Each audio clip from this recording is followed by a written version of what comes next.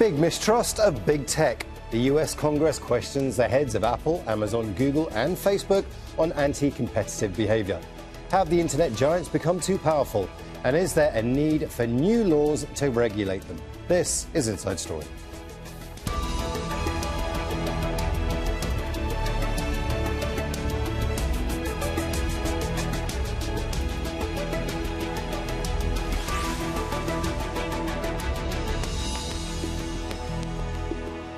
Hello and welcome to the program. I'm Imran Khan. Amazon, Apple, Google and Facebook. 4 companies that have changed the way we live, work, shop and stay in touch with our friends and family. But the American tech giants have long been accused of abusing their power to drive out competition and mishandling user data. The US Congress has been investigating their business practices for years. On Wednesday, politicians questioned the firm's chief executives as they considered changes to antitrust laws. We'll bring in our guests in a moment, but first, this report from Alan Fisher in Washington, D.C.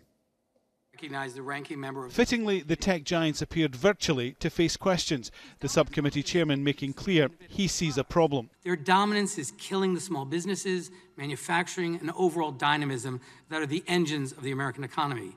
Their ability to dictate terms, call the shots, upend entire sectors, and inspire fear represent the powers of a private government. This was meant to be an inquiry into business practices. Do the 4 companies, Google, Amazon, Apple and Facebook, stifle rivals and kill competition? One Republican immediately made clear he also wanted to talk about bias online. We love the fact that these are American companies, but what's not great is censoring people, censoring conservatives and trying to impact elections. And if it doesn't end, there has to be consequences. From each of the 4 bosses, a common theme. They were innovators, job creators, the definition of American excellence. There's room in retail for multiple winners. We compete against large, established players like Target, Costco, Kroger, and of course, Walmart, a company more than twice Amazon's size. Our goal is the best, not the most. In fact, we don't have a dominant share in any market or in any product category where we do business. Facebook boss Mark Zuckerberg faced questions about the purchase of another social media platform, Instagram. This, said one congressman, went to the heart of the inquiry. Facebook saw Instagram as a threat that could potentially siphon business away from Facebook. And so rather than compete with it, Facebook bought it. This is exactly the type of anti-competitive acquisition that the antitrust laws were designed to prevent. Mark Zuckerberg was asked about hate speech appearing on his site. He insisted he was committed to intercepting it before most users saw it. He said that the success rate was currently running at 89%, but he wanted to get that up to 99%. Zuckerberg also talked about the recent removal of misleading content around COVID-19 and treatments. Dangerous, he said. We do prohibit content that will lead to imminent risk of harm, and stating that there's a proven cure for COVID when there is in fact none might encourage someone to go take something that could have some adverse effects. So we do take that down. The subcommittee says it will hold new hearings in September. This is not the end for the tech giants, it's the start. And it puts them on notice. If they don't look at their operations, legislators will. Alan Fisher, Al Jazeera, Capitol Hill.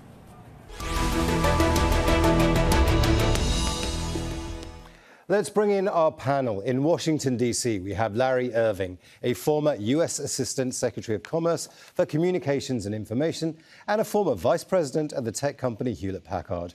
In New Delhi, we have Itika Sharma Punit, editor of Quartz India, who specializes in India's tech industry. And in Belgium, we have Mark Coeckelbergh, a professor at the University of Vienna and a member of the European Commission's expert group on artificial intelligence. A welcome to you all. I'd like to begin in Washington, D.C. with Larry Irving. This is a $4.85 trillion industry. It has billions of users. It is invasive, and I'm using that word deliberately, in almost every aspect of our lives. Is Congress asking the wrong question? This isn't about antitrust laws anymore or about competition or about... We should be treating this as a global situation where big tech needs policing. Is that right? Yes and no. If you looked at yesterday's hearing, there were 2/3 of the questions of antitrust, and it's the antitrust committee. But there are another 1/3 of the questions were about the larger issues of what big tech is doing and how it's doing it. So I'd say that we're looking domestically at all of the implications of what's happening with big tech, what's happening with particularly these 4 companies. But the antitrust implications are huge, because if you don't have competition, you're going to depress innovation, and you also have significant impacts on consumers. So I think from the antitrust committee's standpoint, getting that competition, getting that innovation going is critical. Consumers care about competition, consumers care about innovation, but there are other questions, and there are other parts of the U.S. government and other parts of the public discourse that are focusing on those issues as well. But Larry, is competition the absolute answer to all of this? I mean, let's take a look at the telecommunications sector. There is competition there, but there are still monopolies. There are still huge companies controlling everything. You know, the United States has a uniquely interesting antitrust environment.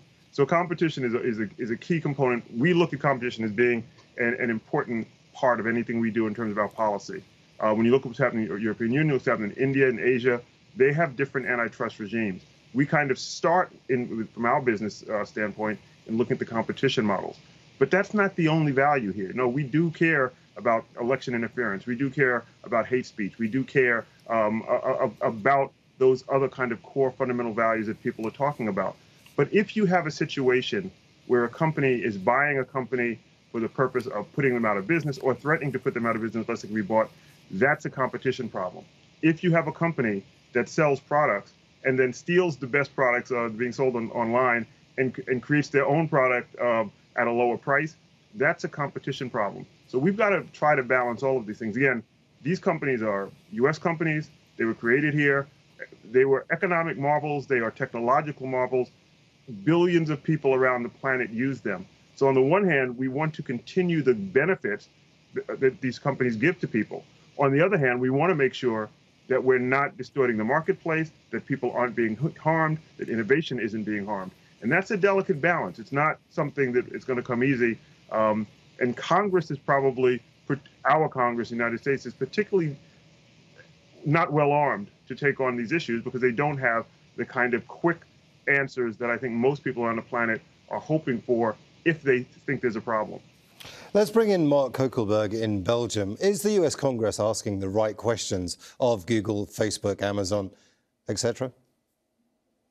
Well, I think, of course, this is about competition, but it's also about the enormous power that the big tech companies have gained during the last decades. It's about a technology that's no longer, I think, just a technology, but that's there in the middle of our lives. And I'm not surprised that big political tensions are now already and are much more going to be about digital tech. In New Delhi, Itika, Sharma, Punit, we mentioned earlier, one of our guests mentioned India specifically earlier. It has a different antitrust regime, a different set of antitrust laws. What's India's biggest concern, particularly as one of the biggest developing markets when it comes to tech? So we do have our own antitrust policies, but some of the allegations that have been raised in the US are very alarming. For instance, the whole piece about using data about third-party sellers from the platform to kill small businesses, an allegation against Amazon.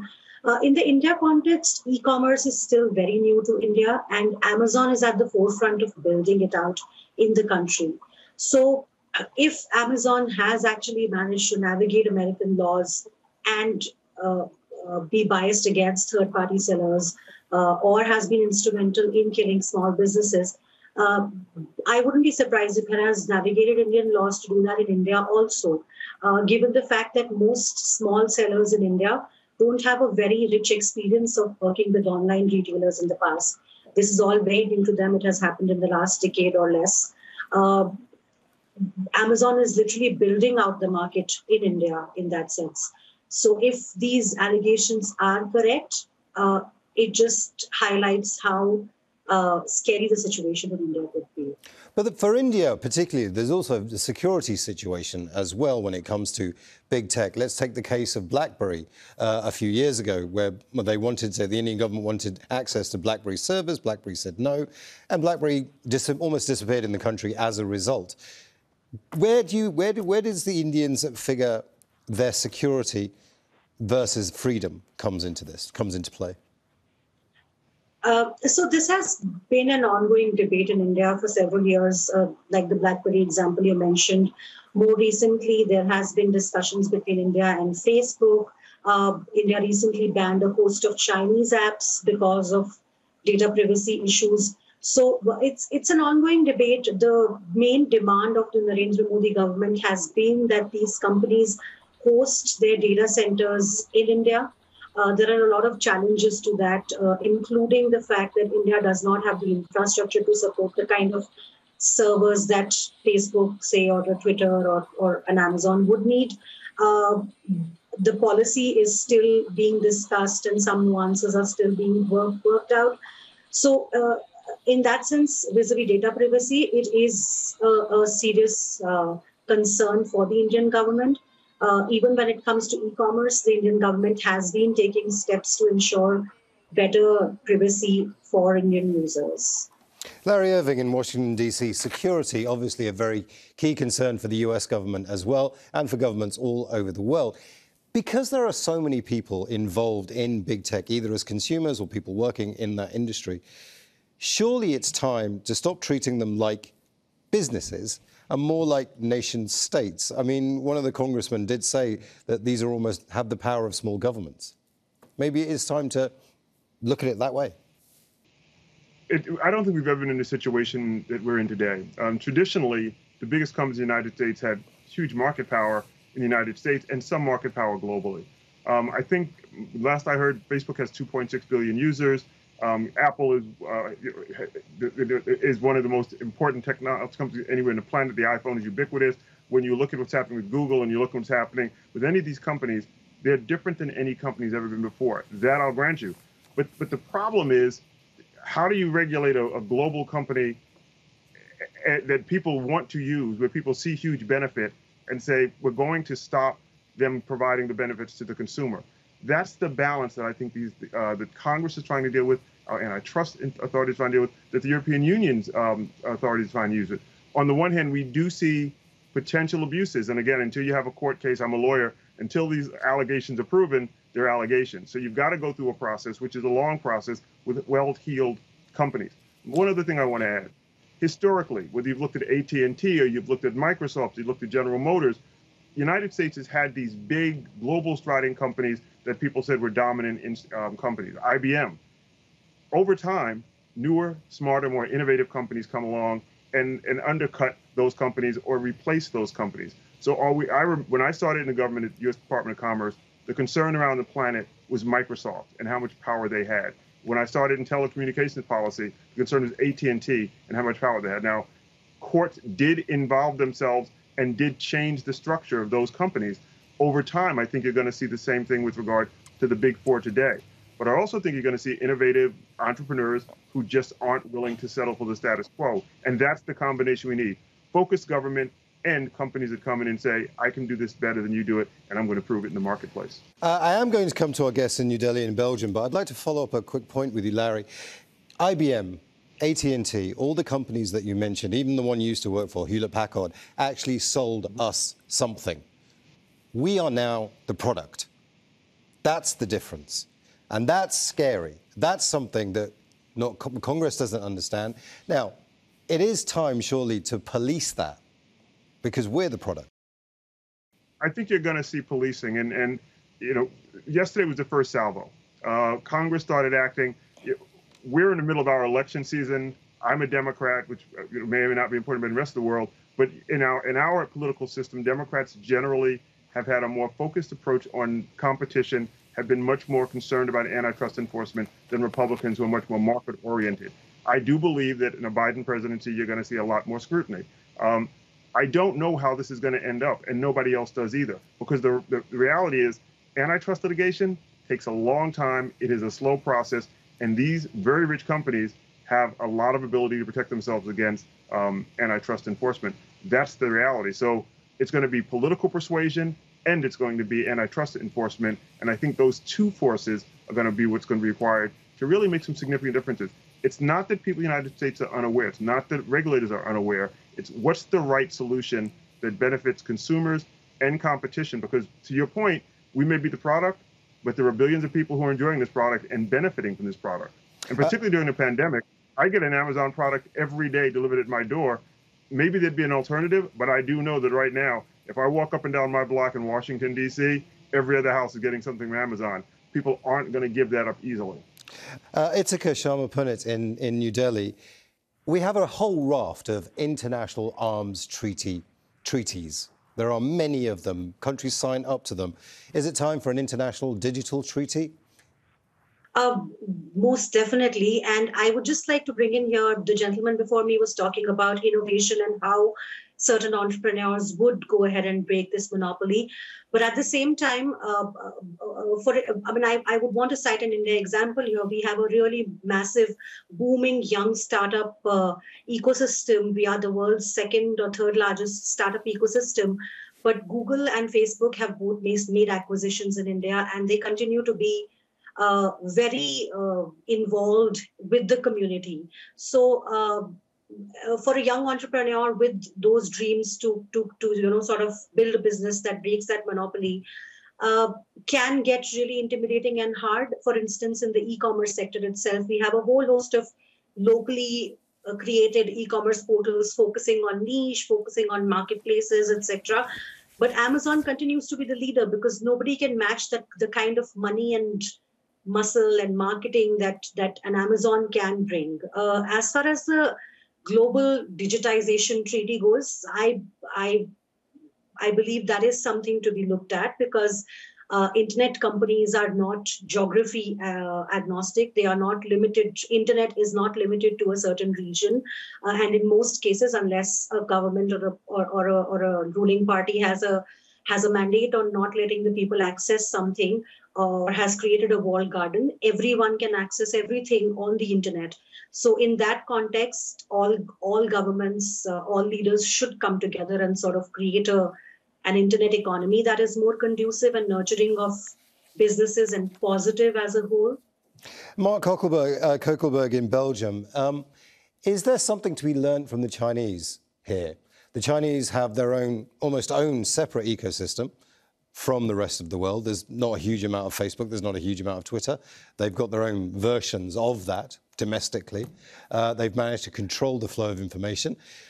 Is there something to be learned from that? Well, what can be learned from it is that politics doesn't need to be totally powerless in the face of these companies. But I think it's not a good solution to close borders there. I think it's a better way to, as we just discussed, to try to govern this globally. The problems we see here with digital technologies in general, it's not only about these particular companies. I think the problems we see are global. And so I think it would benefit everyone, all citizens over the world, if we had more regulation at the global level. But of course, so far, this is not happening enough. And we have very different political cultures, and for example, in Europe, there's a lot of emphasis on regulation, whereas in the US, that is still a difficult issue in this sector. Well, let's talk about Europe a little bit more, Mark. I'm very interested. Where does the European Union stand on things like antitrust laws as they apply in America? Where does the European Union see big tech? Well, as we've seen in the past years that European Union has taken action against some behaviors of these big tech companies, have sort of pushed back on the fact that they make the rules and everyone on the planet, including people in Europe, have to follow. So I think what Europe has shown in the past years is that it has shown leadership in terms of regulation. It has shown that regulation is possible and can be very effective, like the GDPR, the privacy and data protection regulation in Europe, has effectively worked for European citizens to protect their rights against these companies. So I think that's a very positive thing, that it shows that it's possible to do something. And it doesn't have to mean that that competition and innovation is strangled. I think it's possible to find a balance there. Larry Irving, both our guests in Belgium and New Delhi have suggested that actually international oversight will happen at some point. The Congress report... Go on, please. Go ahead. Go ahead. International oversight is happening. And I think what's important to note is that folks in the United States are noticing what's happening in India and the concerns in India. And we want a vibrant entrepreneurial class in India. I know that I've been informed a great deal by what's happening in the European Union. The European Commission has their privacy policies, their competition policies have helped inform how we think about what needs to be done here in the United States. We have a different structure. These are kind of local champions, and our antitrust laws are much more difficult and it takes a longer time for them to go through. It's not that we're unaware, and I think that my colleague from Europe got it exactly right. We have a balancing act that we have to focus on. It's not just about competition. It's not just about consumers. It's not just about regulations. And that's what we're trying to hit that sweet spot. No one here is unaware of the problems. You can't pick up a newspaper in the United States. You can't turn on a television without worrying about the effect on elections, hate speech, privacy, data security, children, competition. All of those issues are on the table. What's the best way to address them is the issue. The harder part is finding a way to harmonize these internationally, because there are different regimes. And I don't think, we're seeing what's beginning called a splinter net, where China will have one regulatory policy, Europe will have a different regulatory policy, the United States will have a third regulatory policy. I can assure you that no one in the United States wants the Chinese authority, where the government is embedded in so much of what the companies do. So there's the balance there. I mean, on the one hand, we actively reject kind of a Chinese model. Some of us look at what Europe's doing and think that's important. And some of us realize that there are some infirmities, I guess is the best word, of the US model. But how do we get to a place where all of us globally are having these conversations and working in the best interest of consumers? Because I think that's where where we are. Well, it's a very interesting word you use, the splinter net. I mean, you have a president in the US right now who isn't a huge fan of international treaties, has pulled out of several of them, trying to persuade him to go for a digital treaty may not be the best solution, particularly as he's coming up to an election in November. So the splinter net might be the de facto solution, surely. It might just be the thing that we can all agree on. Well, and we may not agree on it, but it may be what's happening. I mean, I do think that you are seeing very different regulatory models. I was on a call with the Undersecretary General of the United Nations and a bunch of global thinkers. Over the last week, I've been on 2 calls with them, and there are all of us globally who care about competition and innovation, who got in this game because we want to see a vibrant, robust technology sector, have some concerns about what's happening. But we also don't want to overreact, because the unintended consequences when you're talking about, to your point, companies with a market cap of $5 billion that employ hundreds of thousands of people and who serve billions of people are also something we have to take into account. I don't know that people want us to take Facebook down. We want Facebook to behave better with its in the sandbox. I don't think people want to see Google go away. It serves an important purpose. We want to make sure that Google isn't using its market power to distort the marketplace or to harm other competitors. Those are the kinds of issues. How do you keep the services for people while at the same and at a price point that most people can afford, which is free, even though they're the product, it's still they like the fact that this isn't costing them money out of their pockets, while at the same time making sure that we're not harming those consumers, that their privacy is being protected, that new competitors can come on board, and that if I'm a guy with a product, I don't put that product on a marketplace and then have a big guy come in and say, I'm going to undercut you, lose money for a while until I put you out of business. That's what no one wants to see. I want to thank all our guests, Larry Irving, Itika, Sharma, Punit and Mark Coeckelbergh. And thank you too for watching the programme again. And you can see it by visiting our website, aljazeera.com. And as ever, Social media is very important. Facebook page, that's facebook.com/AJ Inside Story. And you can also join the conversation on Twitter. We are at AJ Inside Story. From me, Imran Khan, and the entire team here in Doha, bye for now.